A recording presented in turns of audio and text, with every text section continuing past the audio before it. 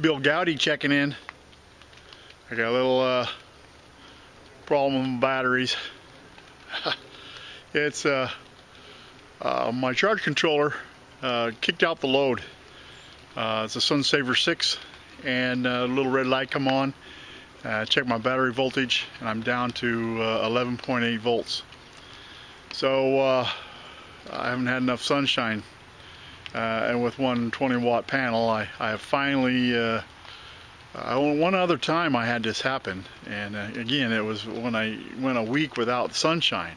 And you can see right now how overcast and gloomy it is. It's been this way for quite some time. Well, it shows charging, but it's not charging enough to keep up with my consumption.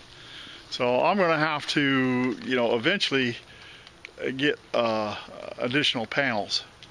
So now what I'm going to have to do is start the generator and charge those batteries, get those batteries back up. And I hate to do that, but I don't have any other choice. So that's what I'm going to do. I'll charge it up with the generator, and hopefully we'll get some sunshine. Although they're saying that we're going to have some, I don't know, 2 to 4 inches of snow and some sub-zero weather this next week. So I don't know.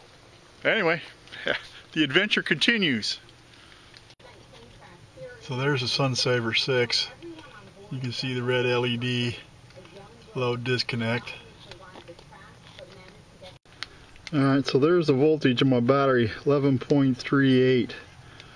And that is with the charge controller on.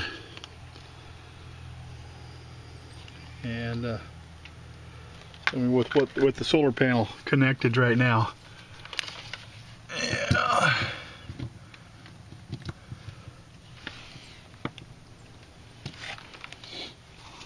Just not enough sunlight to charge those batteries, to keep those batteries up.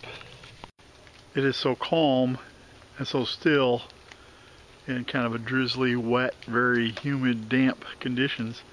Even a wind generator wouldn't generate me any power today.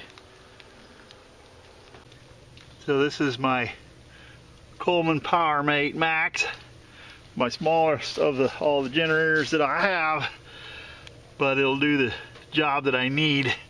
It has a port here. Let's see, right there, 12 volt 15 amp automatic reset DC battery charger, and I also have my 120 volt. And let's see here, got her on run.